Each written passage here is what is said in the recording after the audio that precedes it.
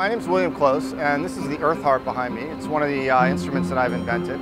I went to art school, the Art Institute in Chicago, and there I studied sculpture, sound design, a little bit of architecture, and music composition, and sort of brought all those together and started building wild instruments. I've invented over 100 unique instruments. So a lot of them are string-based, and some drum-based, some percussive, some wind. But this is my favorite one behind me, the Earth Harp.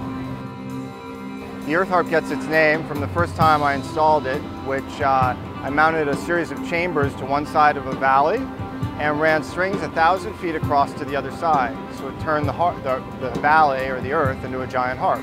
I've taken it all over the world ever since to attach it to many things. Today it's attached actually up to a piece of architecture, and so the building is the instrument. The way the Earth Harp is played is we wear gloves with violin rosin on them and run our hands along the strings. It's a special string that I have made specific for the instrument.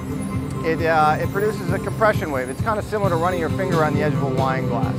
So when you run your hands along the strings, you know, it's actually creating the tone. That tone then transfers into the chamber of the instrument, basically like the pear shape on a cello, and that vibrates the interior of it, and where there are a couple microphones, and that gets amplified. A plucked string, like a violin or a cello or a guitar, that's a horizontal vibration. Basically, you pluck the string, and the string's going in lots of little circles. And as you shorten that string, the circles get smaller. Or if you tighten that string, the circles get smaller. With this instrument, the vibration is in the molecules of the material. So actually, the material itself is vibrating. And so those little circles that I was describing don't exist when you play it this way, by running your hands along the strings. The vibration of a plucked string, if I pluck one of these, it's so low you can't hear it. The Earth Harp can adjust to any environment. The strings, I need roughly a 40-foot string at the smallest end, and then I can go up to strings as long as 1,000 feet. So a lot of times we'll set up in theaters, mount it to a stage, strings go out over the audience, and attach it into the balcony, turning the whole theater into the instrument. So the audience is literally sitting inside the instrument.